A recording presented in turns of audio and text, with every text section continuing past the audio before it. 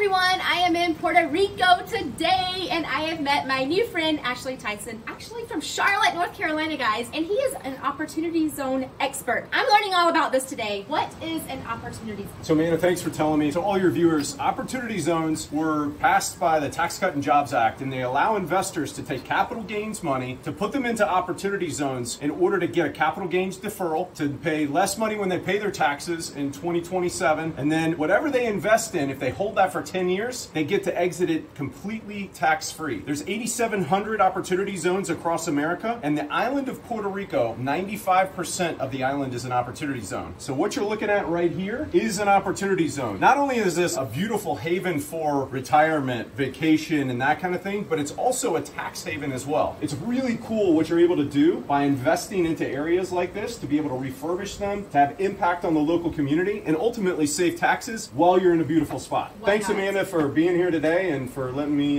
talk to your viewers. Absolutely. So coming at you as always, Amanda the Traveling Realtor, and I am traveling.